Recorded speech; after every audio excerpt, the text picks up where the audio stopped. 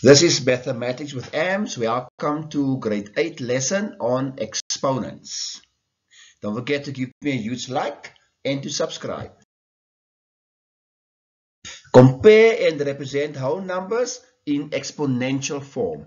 If you look at that little drawing, you'll notice that A is the base, B is the exponent, or we can also call it the index, and together we call it a power. So a number can be written in as repeated multiplication of another number. Example, 27 can be written as 3 times 3 times 3, which is then 3 to the power 3. Or you can write in exponential form, for instance, 5 to the power 1 is 5. That is, any number to the power 1 is itself. 5 to the power 0 is 1. Any number to the power of 0 is 1. And 5 to the power 2 is 5 times 5, which is 25. And it is not 5 times 2, which is 10. Please take note.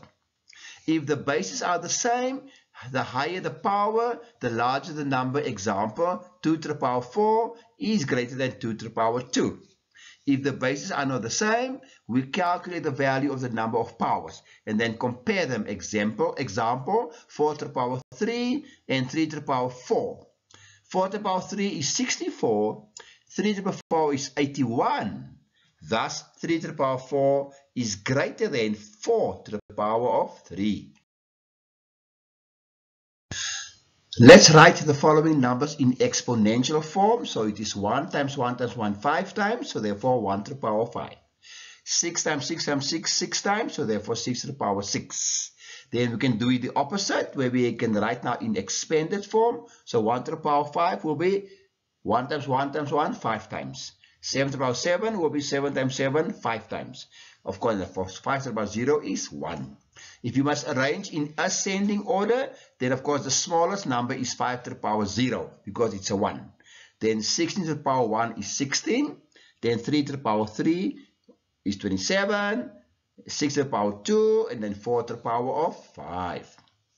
Now, if we compare and represent integers in exponential form, that means if I bring in my negatives now, then I must remember a negative number raised to a power must be inserted in brackets. Example, negative 5 all squared is the same as negative 5 times negative 5, which is a positive 25, as opposed to a negative outside the bracket.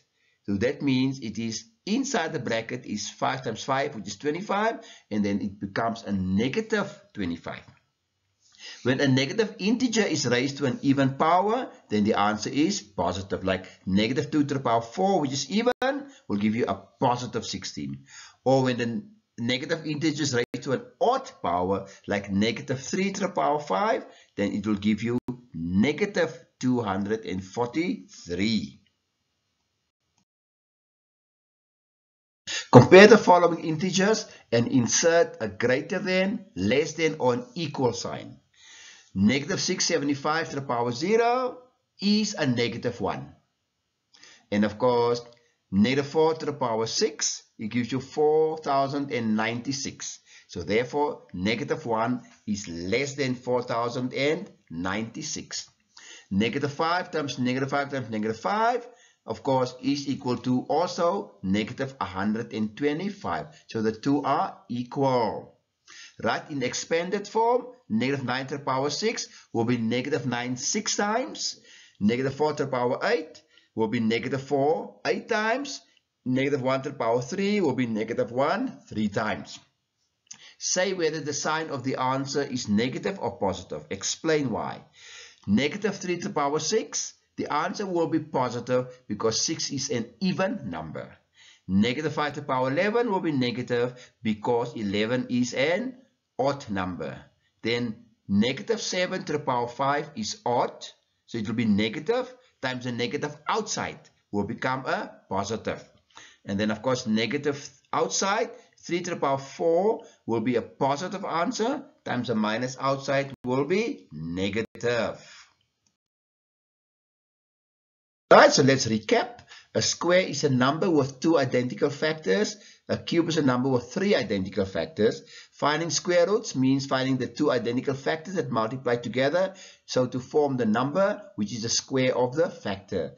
Finding cube roots means finding the three identical factors that multiply together to form the number, which is the cube of the factor. If the bases are the same, the higher the power, the larger the number. If the bases are not the same, we calculate the value of the number of powers and then compare them. When a negative integer is raised to an even power, the answer is positive. And when a negative integer is raised to an odd power, the answer is negative.